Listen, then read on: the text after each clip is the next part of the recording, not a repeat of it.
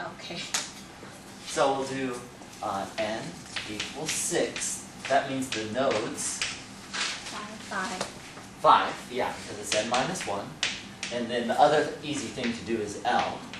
5 lambda over 2. Yeah.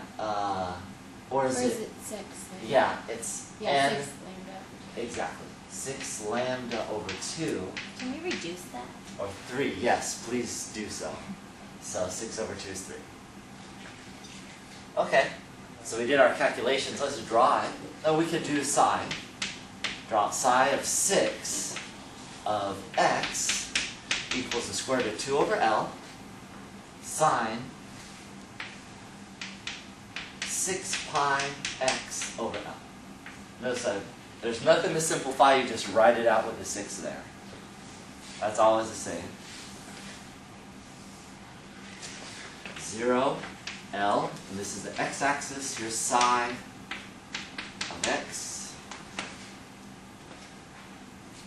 I have 5 nodes, so again, the way I do it is equally distribute 5 dots in the box.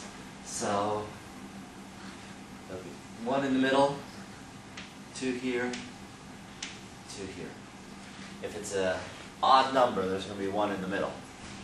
So I have 5 nodes, I just eyeball, by your eyeball, just draw it the best you can. And then I always start going up. You need to always start going up through each dot, just like connect the dots in preschool. Okay, there it is. That's the wavefunction. That's about all you can. Oh, we can find the nodes. Find the nodes at each point. So here you can do it, a couple, whatever is kind of your thing. So if you want, you could say, oh, this one's in the middle, that has to be L over 2.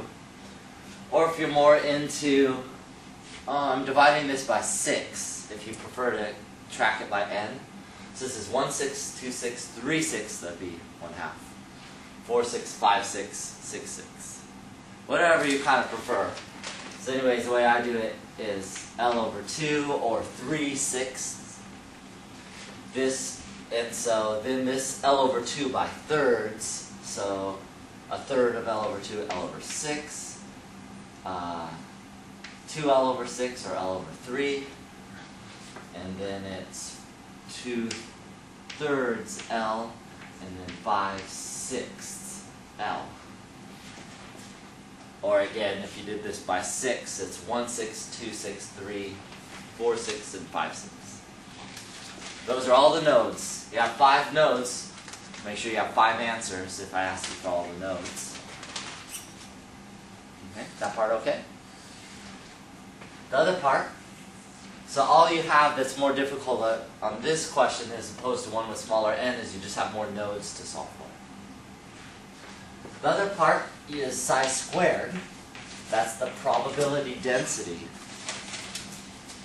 which means you have 2 over L, so I'm just squaring that same function, sine squared of 6 pi x over L. Again, if you graph this, you're going to get what I'm going to draw, but I'm going to do it by inspection.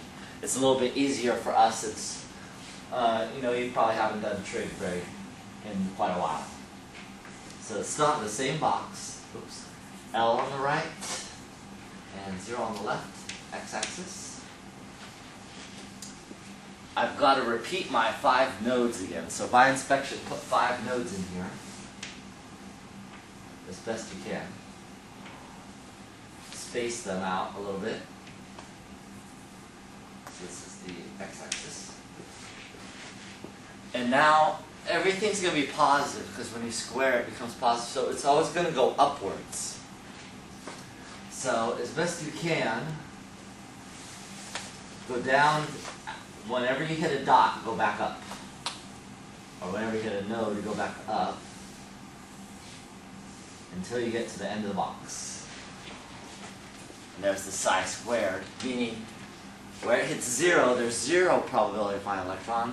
Where it hits its maxima, that's the highest probability.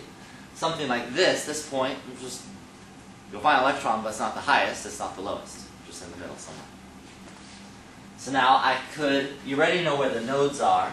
That's L over 6. I'll just rewrite them. L over 3, L over 2, 2L over 3, 5L over 6. So we've already got those points, but you may want to find those maxima if you're asked. So it just gets slightly more painful because you need to deal with fractions. So half of L over 6, this is L over 12, where it hits the axis. Oh my goodness. 3L over 12. Yeah, very good. 3L over 12, which is L over 4. Yeah, basically it's L over 12, 2L over 12, 3L, 4, 5L over 12. Which is this point down there. 7L over 12, which is this point down here. I guess this is 3/4 or 9L over 12. And 11L over 12, which is that point right there. So those are all the maxima. The points where it's the highest probability to find electrons. And they're all equally probable since they're equally high. That help? Yeah, definitely. Okay. Yeah. Will we ever be required to actually calculate it? Like on a To actually calculate it on a calculator? using this? Yeah. No, it's your option if you want. If I asked you to figure something out, so find one of the nodes, you either have to draw all this stuff up, or if you're good with trig, you can take a shortcut, set the sine function equal to 0 and solve from there. That's another way you can do it. But I wouldn't require one way or the other. It's your choice. I'd say most people just draw it.